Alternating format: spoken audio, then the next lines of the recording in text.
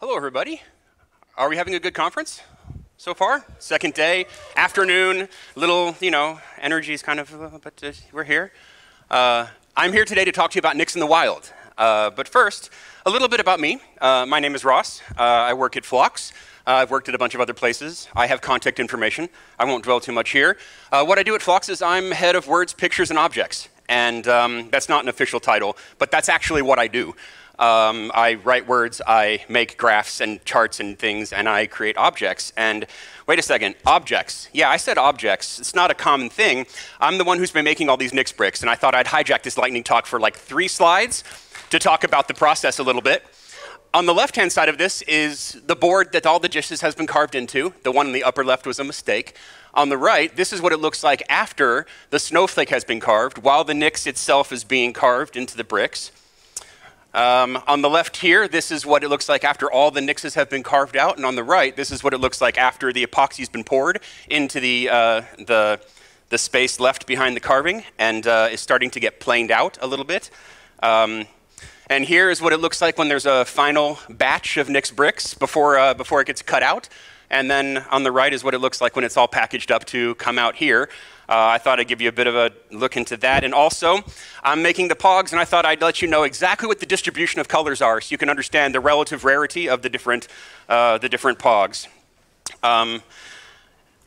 Anyway, enough about that. So, thank you.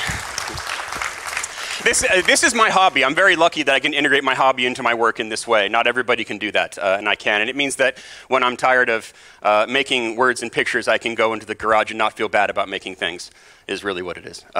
So, Nix in the wild. At Flox, we've had a lot of interviews with a lot of Nix users over the past year as we're building our product and building a lot of prototypes. And as we're having these conversations, we're realizing there are a lot of fantastic Nix stories out there.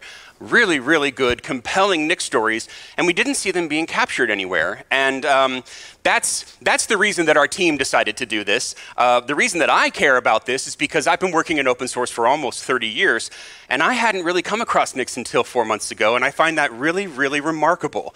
And so I care about this because I think these stories really, really need to be told.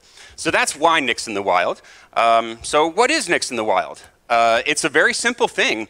We meet with people who use Nix, we ask them about their experience, and then we write an article that covers these areas. Who the user is, what was the need, what was the solution they came up with, what did they run into along the way that made it challenging, and what were the results, and what do they hope happens in the future for Nix. So this is a very basic story that we're capturing, and we're putting it at nixinthewild.com. So that everybody can read it. I'm not going to spoil a lot of these stories because I genuinely want you to read them, but I'll give you a little bit of a taste. One of them is from Prisma, which is an open source database toolkit. And the pull quote from this one, I have to read it here, it's too small there, is, "There's so much opportunity to bring down the pain in getting started, to reduce friction and make Nix easier for others to adopt." And I thought that was a really interesting quotation from the person from Prisma. Another one is from PDT Partners, which is a quant company. This one was, "It's easy to look at Nix and dismiss it, to underestimate it, but then burn so much time working around problems that Nix would solve. Doing it the right way is worth it in the end." And I thought that was a really interesting conclusion to come to. Another story from SIF Technologies, which is a company that specializes in information curation and recommendations. This one's pretty pithy. "It clicked in my brain, this is how you should manage computers." So these are like the quotes that come out of the full story. And finally, I'll tease one from Looker, which is one of the GCP offerings.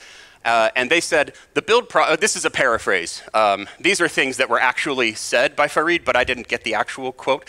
So the build process evolved from a giant README with tons of detail to one command, reducing onboarding time significantly during a period of rapid growth. And this is the kind of story we're trying to capture with like actual impact that Nix has had in these organizations. So I'm keeping this slow. I think I'm going to catch us up on time, which is really good. And there are 2 things that I want from you. The first is read the Nix in the Wild stories. We want you to read these. Give us feedback on them. Some of you in this room are covered in these stories. Others of you in this room, we have drafts currently, and we want to tell all of your stories. So read the stories, see what they are, and then tell us about your story, and you'll get a brick. And it's at nixinthewild.com. So thank you very much.